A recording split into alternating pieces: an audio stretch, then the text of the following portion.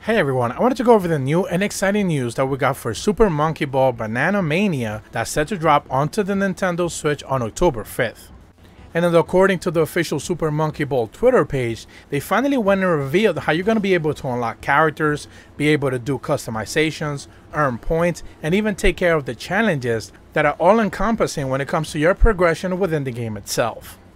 And first and foremost, what we got to look at here is how the character page is going to be able to look and how many points each one of the characters is going to be able to cost. But do keep in mind that these are just the ones that you can purchase with in-game currency. There's going to also be other characters so you have to purchase with real money. So there's going to be that very clear divisive, like you're going to be able to earn some coins to unlock some of the characters, but not all of them. But each one of the characters basically has a customizable head, a body, legs, of course the ball, a photo mode, and even a special option as well, which is essentially just different modes. When it comes to the photo option, you're going to be able to change like poses and the way the facial reactions that they have.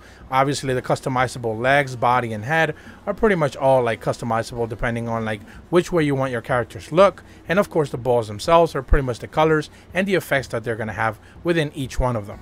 They do make a very clear distinction that points can only be earned in-game and they cannot be bought separately. So it's one of those things where like, yes, some of the characters are going to cost you money, but it's like going to be straight up money, not any sort of like other separate currency or even the basic currency that's within the game itself.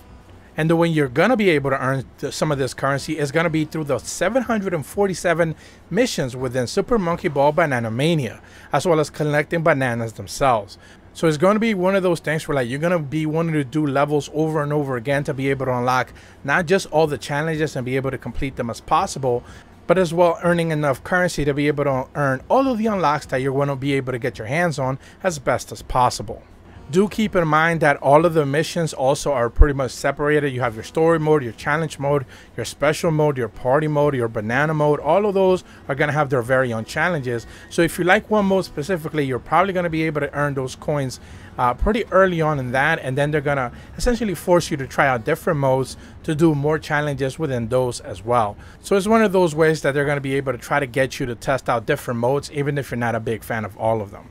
But that's going to be it for this video. Hopefully you guys found it informational. If you are brand new to my channel, be sure to leave a like and subscribe. Hit the bell to receive notifications when the videos go up. And as always, thank you so much for watching. See ya.